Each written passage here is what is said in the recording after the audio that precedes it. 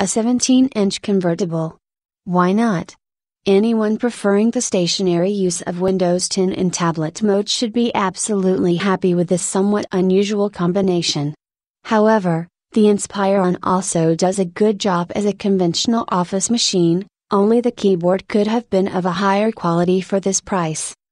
Dell's new Inspiron 7778 2-inch-1 is undoubtedly a somewhat exotic convertible, whose mobility aspects will not be as important as in smaller convertibles purely due to its size and weight. But that is not a drawback since the additional modes typical of a convertible are basically a bonus in a device that can be used perfectly as a traditional multimedia laptop and even allows playing the occasional game thanks to the GeForce 940MX. The casing is absolutely convincing, and to a large extent so does the screen. The system will normally run very quietly.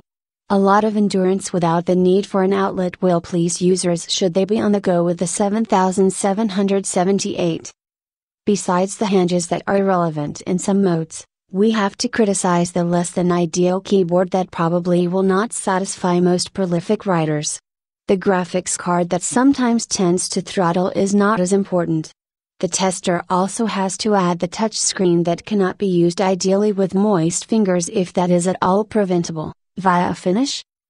Overall, Dell's Inspiron 7778 is a flexible, stylish, and mostly well-conceived gigantic convertible that only asks for few compromises from fans of hybrid use.